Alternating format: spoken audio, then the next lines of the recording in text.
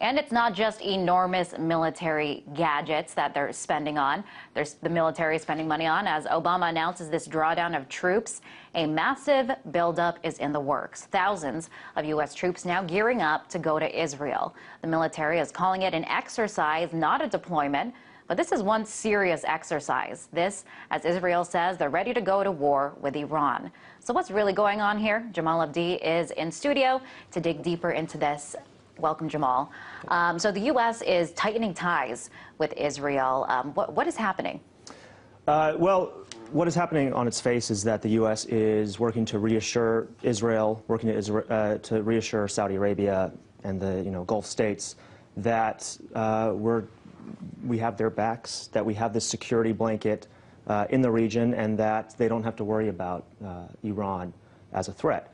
But, as we can see, we're getting closer and closer to war with Iran. Anybody who argues that this, kind of extraordinary confluence of events, the planned exercises by the U.S. and Israel, the exercises that Iran was doing in the Persian Gulf, anybody that argues that those aren't sort of part of a lead-up to eventual military confrontation, I think is probably running out of arguments at this point. And the reason that this is happening is that this is the logical conclusion of our current strategy against Iran. We have sanctions in place with no diplomacy. The only way that that ends is through confrontation. They are calling this particular buildup an exercise and not a deployment. But is there more to it? Well, this is something that has been planned for quite a while now. It's not the first time that this sort of exercise has been done with Israel. But what is being planned is actually, back in September, the U.S. actually provided Israel with an advanced radar, and for the first time actually permanently deployed U.S. troops to Israel.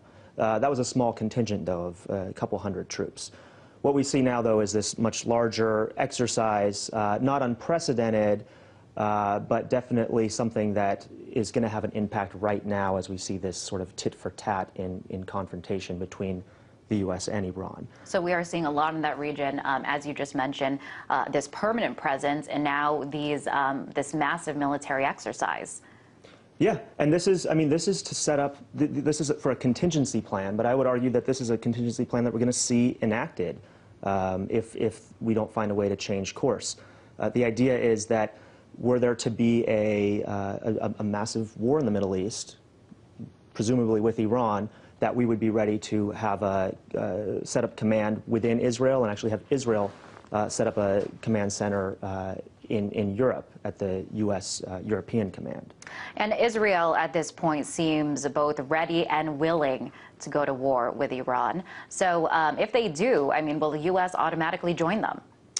Well, that's the funny thing. Some have said that the Obama administration believes that it could distance itself from an Israeli strike on Iran. And there have been these sort of public leaks in which U.S. officials have said Israel wouldn't notify us until jets were scrambled and in the air before they struck Iran. But that being said, given that we're doing this massive military exercise, given that the U.S. has actually, under Obama in 2009, actually provided Israel with these bunker busters that presumably would be used against Iranian nuclear facilities, I think it's going to be very difficult to not be implicated, for the U.S. not to be implicated in an Israeli strike on Iran. And so I don't see a scenario in which this happens and we are not forced into some sort of all-out war. So you're saying the likelihood is if Israel goes, the U.S. will go? Absolutely. And Iranian officials have said this. They're going to consider any strike by Israel a strike by the United States. Now, this huge buildup is happening as President Obama just today announced that there's supposed to be this big reduction in military spending. And in order to do that, he's bringing the troops home from Iraq, from Afghanistan. But now we're seeing this possible military conflict with Iran. So is it possible that this isn't really much of a drawdown or a shrinking of military, but just a redirecting of resources? Well, you'll recall that under Bush, we didn't consider the Iraq or Afghanistan wars as military spending. They were a separate budget item. And I would argue that you can't actually reduce military spending unless we actually have a strategic realignment that puts more of a focus on diplomacy. We can't continue the policies of the Bush administration and of previous administrations when it comes to Iran, policies that can only end in military confrontation. If we don't change those, we're going to end up spending the money that previous administrations would have spent on a war. We're locked into this trajectory. One method that the U.S. is using are these sanctions, but some argue that these sanctions are in themselves an act of war. Well, Iran has said that they would consider sanctions on their oil exports and sanctions on their central bank an act of war. I think it could be reasonably argued that the covert attacks within Iran, and frankly, some of the things that Iran does could all be considered acts of war, and that there is a Cold War going on. There's also an economic war going on against Iran. So I think that we do have a low-scale war right now, and the question is, does that actually escalate out of control into a full-scale war? And I'll say that, what's happening now with Iran, people are calling it desperation. They're saying that what's happening is actually a sign that the sanctions are working. But I think that begs the question, what are the sanctions intended to do? If they're working to bring us closer to war, then absolutely they are working. But I don't think that that's the policy or the objective that the American people want to see with this. Well, it's said that the sanctions are supposed to prevent us from going to war, but it seems like that's not really what they are accomplishing. In the wake of all these events, of all the turmoil in the region, is war with Iran at this point unavoidable? It is avoidable. The question is, will we avoid it?